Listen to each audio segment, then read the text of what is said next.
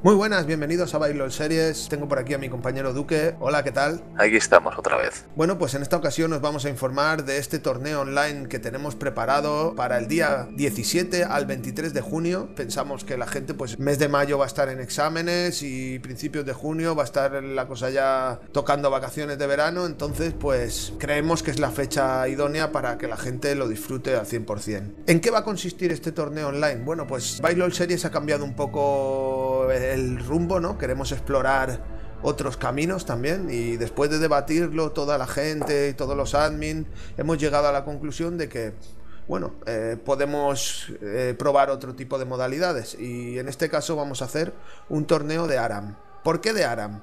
Bueno, en primer lugar, es por todos conocido que Riot va a sacar un nuevo mapa llamado el Abismo de los Lamentos, que va a ser un mapa de ARAM 100%. Entonces consideramos que si ahora mismo sacan un mapa de ARAM, la gente va a tener el chip del ARAM en la cabeza y va a estar jugando, ¿no? Entonces casi que apetece un torneo de eso, ¿no? El hecho de que posiblemente la gente se tire como una semana o dos sin parar de viciar ARAM va a hacer que apetezca no medir todo el vicio ese en un torneo.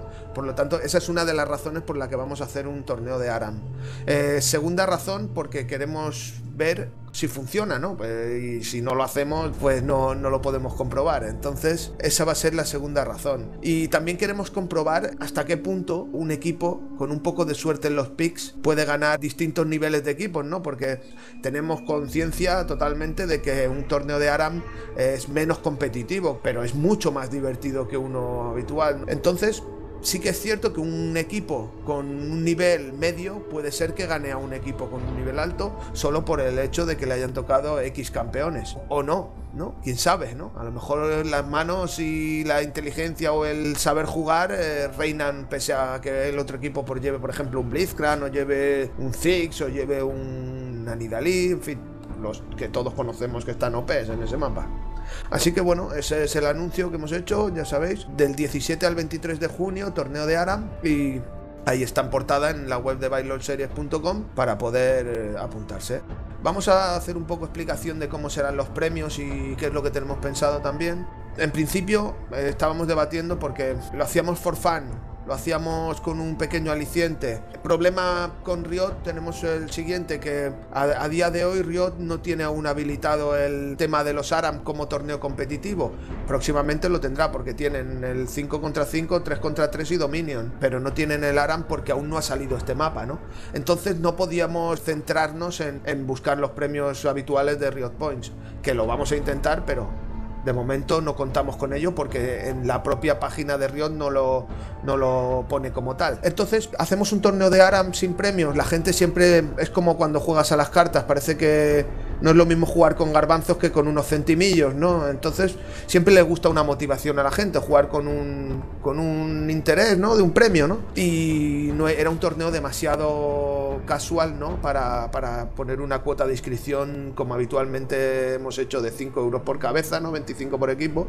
Entonces hemos llegado al punto en el que creemos que 10 euros por equipo, 2 euros por cabeza es una cifra irrisoria. Es algo asequible. Bueno, tú, Duque, también desde el punto de vista de usuario, ¿qué opinas? Hombre, yo opino que un torneo en el que se inscriben 10 euros por equipo, teniendo la facilidad de ser online, siendo un modo de juego más desenfadado o light que el modo que se lleva de estilo de torneos, bueno, yo considero que todo va un poco acompañado de la mano. No puedes poner un torneo en el que un factor extremadamente importante es el azar y cobrar 25 euros per cápita. Yo considero que no. O sea, como iniciativa está bien. Yo considero que puede ser muy interesante, sobre todo el tema de hacer una build con 5 campeones que ya te vienen dados. Es decir, vale, tenemos estos 5 campeones, ¿cómo vamos a jugarlo contra sus 5 campeones? Claro, porque es que lo que tenemos que tener en cuenta es que, pese a ser un torneo de ARAM, no va a tener que ver nada con los ARAM que nos echamos habitualmente.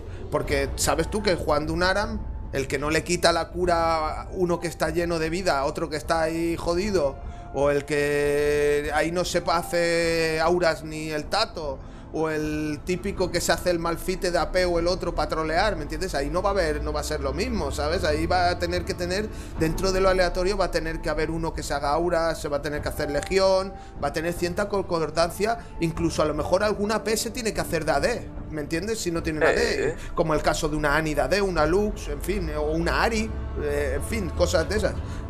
Habrá un equilibrio que te llevará a ganar, no solamente el hecho, habrá quien se lo tome más como siempre, ¿no? Pero los que de verdad quieran ganar el torneo posiblemente tengan que prepararse y jugar a conciencia, así que vamos a ver auténticas partidas muy muy interesantes. Pueden salir setups muy locas y ojo, a lo mejor de ahí sale alguna idea para el new metagame de 5 contra 5. ¿Quién sabe? ¿Quién sabe? Bueno, así que, pues continuando con el tema de la inscripción, pues hemos explicado el por qué hemos llegado a la conclusión de que 10 euros es algo razonable, ¿no? Porque queríamos dar que tuviera premio.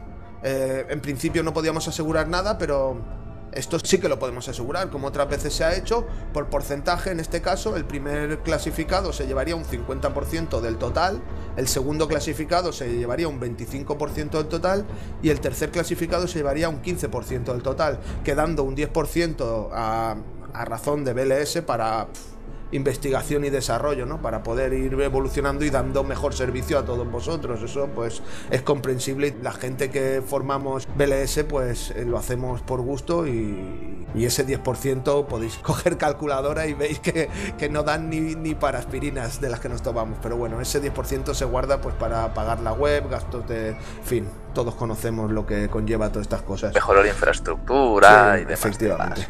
Entonces, con un 50% del total, nosotros hemos empezado a sacar números y hemos dicho, vale, en el último torneo online que tuvimos, se apuntaron alrededor de 70 equipos y era un torneo competitivo. ARAM se van a apuntar muchos más y tenemos 2 meses por delante. ARAM, hay mucha gente que le gusta ARAM.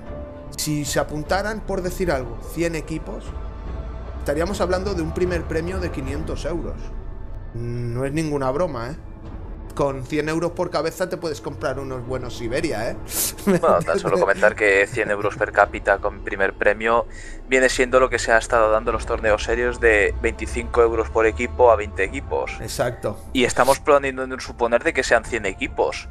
Si estamos hablando de 100 equipos, que si hay más, si hay menos, pues bueno, estamos haciendo una estimación, basándonos en el anterior torneo online que hubieron 70 equipos, pues en este, al ser ARAM, que es mucho más atractivo, digamos, para muchos niveles y más amplio a otros tipos de jugadores de otro perfil, porque ¿quién no juega ARAM? Todo el mundo le gusta el ARAM. Entonces, todo el mundo se ha echado un ARAM en su vida. Todo el mundo le gustaría, y de hecho yo conozco gente que no participaría en un torneo competitivo del mapa de 5 porque sabe que les van a dar al cuello, pero unos ARAM sí que se echarían, y por 2 euros es que más barato no se puede. Así que yo creo que hasta ahí la explicación de premios, dinero. También cabe destacar que obviamente tenemos a nuestro colaborador, patrocinador ForFrags, tenemos unas cuantas personas interesadas en los proyectos ya de cara a estos meses que hemos ido trabajando con ellos. Y entonces, como la idea del torneo aún está muy fresca, entonces no podemos asegurar nada, pero posiblemente esos premios se vayan yendo aumentando con el paso de los días, porque posiblemente ForFrags también quiera colaborar con algo de material gaming, posiblemente si tenemos suerte y podemos ponernos en contacto con el coordinador de Riot nos pueda solucionar a lo mejor el problema o pueda ayudar de algún modo, quién sabe. De momento vamos a todo lo que esté en nuestras manos para que el premio se pueda ir engordando si las posibilidades nos lo permiten, y aparte de ese tanto por ciento de dinero podamos ir añadiéndole más premios para que el torneo coja pues más color y sea mucho más gustoso. Así que de momento yo creo que alguna explicación que se me escape, yo creo que está todo dicho. Podéis apuntaros, ya como he dicho anteriormente, www.bailolseries.com, en portada, participar, os llevará a todos los datos, inscribir vuestro equipo, el foro, en fin, como otras veces se ha hecho, para los que conocen ya el proyecto, y para los que no lo conocen, pues nada, invitados quedáis a pasar por nuestra web y conocernos.